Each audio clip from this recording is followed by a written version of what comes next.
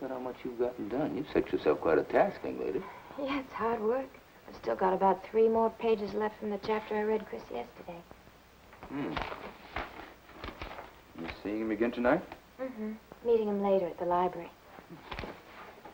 Oh, you're spending quite a bit of time with Chris lately. I like him. Wasn't too long ago that you broke up with Rodney. Rodney has nothing to do with it. Are you sure? Are you sure you're not using Chris for your own needs? My needs? What needs? I think you ought to be able to answer that one yourself. No, I can't. You tell me. Well, you could be using Chris's obvious interest to get over your own feelings for Rodney. It's ridiculous. Now, don't tell me you don't find Chris's attentions flattering to you. I enjoy his company. What's wrong with that? Nothing. Absolutely nothing. As long as you're not leading him on. By reading to him? From Rulings of the State Superior Court, January 1930 to December 1950. Well, beauty is in the ear of the listener as well as the eye of the beholder, you know. You also know Chris is attracted to you.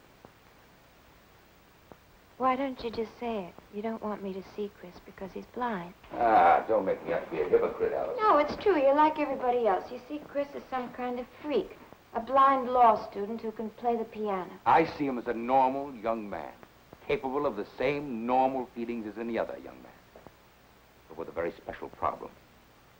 Do you realize how deeply you could hurt that boy? Chris is lonely. I'm lonely. We're friends, that's all. Well, suppose he begins to look at you as something more than just a friend. You won't.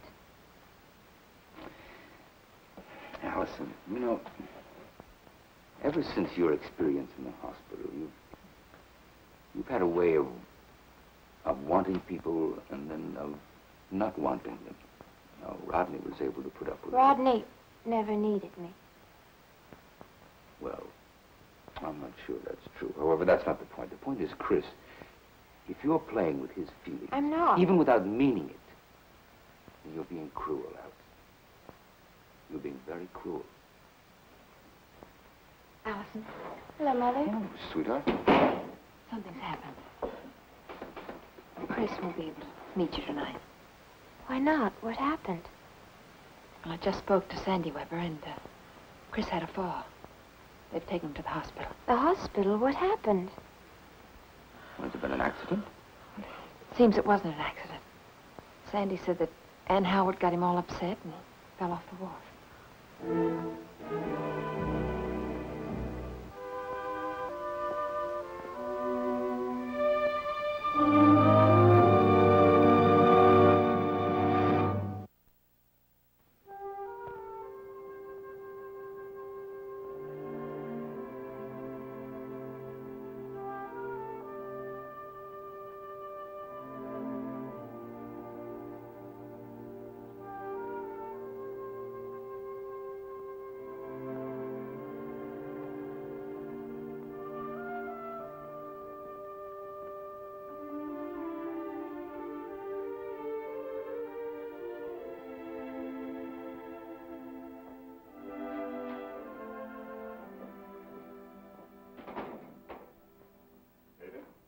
Hello, Eli. Beer? Yes, indeed. Evening, Miss Howard. Good evening. Kind of quiet, isn't it? Yeah. Everybody went to watch the accident. Heard about it. Keep an eye on things, will you, Eli? I want to get a couple of bottles from the cellar. Yeah. Would you care for some company? I don't have much choice, do I? No. I guess not. I'm afraid I'm a pretty dull conversationalist, Mr. Carson. I doubt that. All I can seem to think about is the weather. All kinds of weather. Hot weather, cold weather, dry. It's very changeable, don't you think? Yes, it is. What do you suppose causes that, Mr. Carson? Well, there's the ocean, the wind, air pressure. I always thought our New England weather was, I don't know, Something that just, you know, happened, like accidents. Nothing just happens, Miss Howard. The weather's kind of like people. You can't tell what they're going to do, but you usually can find out how they've done it.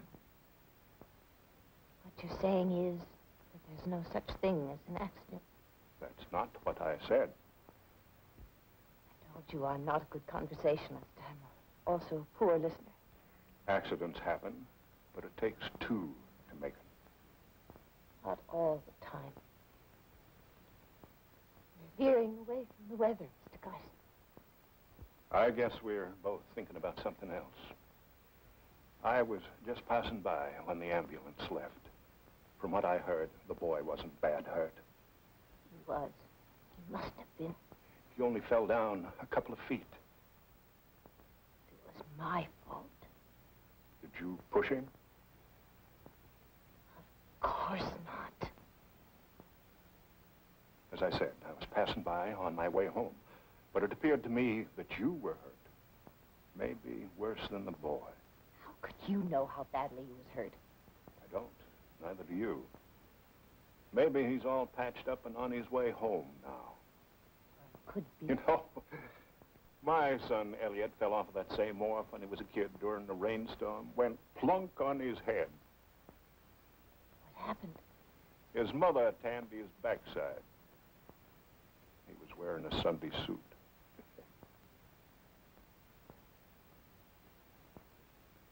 If only I could be sure that Chris was all right. Well, you can't do it staying here. You think I should go to the hospital? That's really what you want to do, isn't it?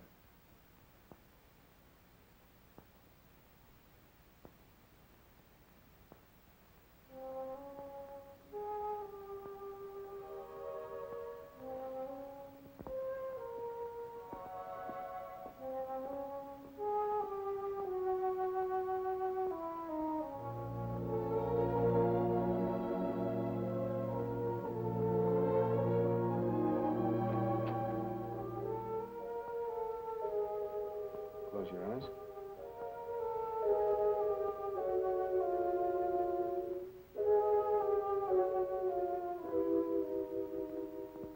All right, you can open your eyes now. Move your head back and forth. Does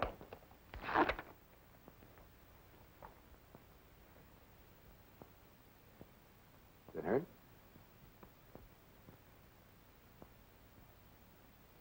How about this? It's sore.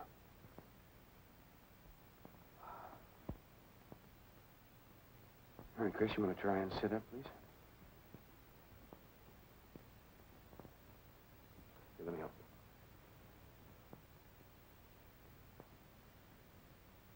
you. Feel any dizziness? I feel like I'm falling. All right, lie back down. Doctor, Rossi. how soon can I get out of here?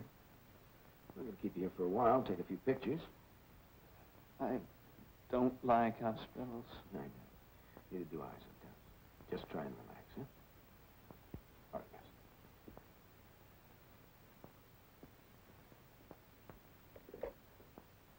Send up a couple of attendants to take Mr. Weber to X-ray, please.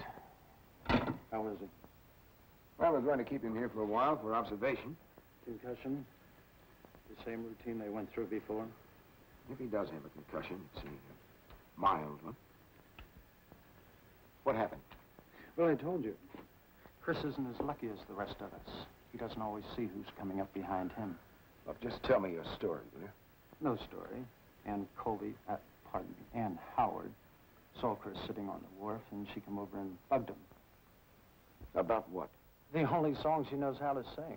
About how it wasn't her fault the first time. She came to him. That's what I said. Yes, but is that what happened? I was there. I saw it, Doctor. She badgered him until he couldn't take it anymore. Keep your voice down. Are you afraid the truth might hurt your ears, Doctor? It is the truth, you know.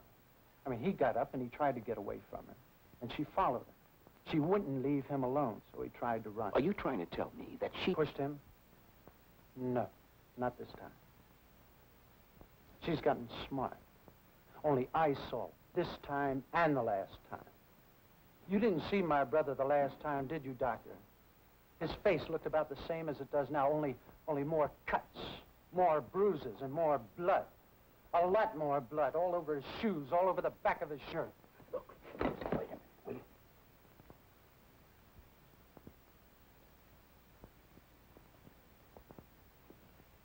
Well?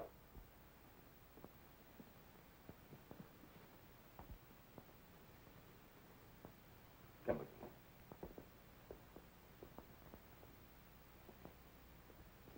If you ever pop off like that again in this hospital in front of a patient, I don't care that your mother... I told you you were backing a loser.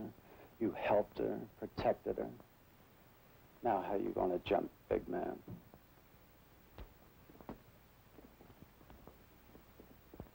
Wait.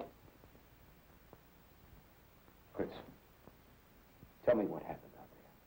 I'm right here, kid.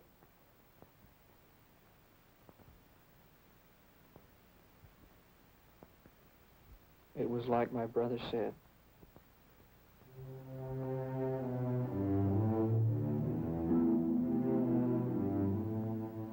All right.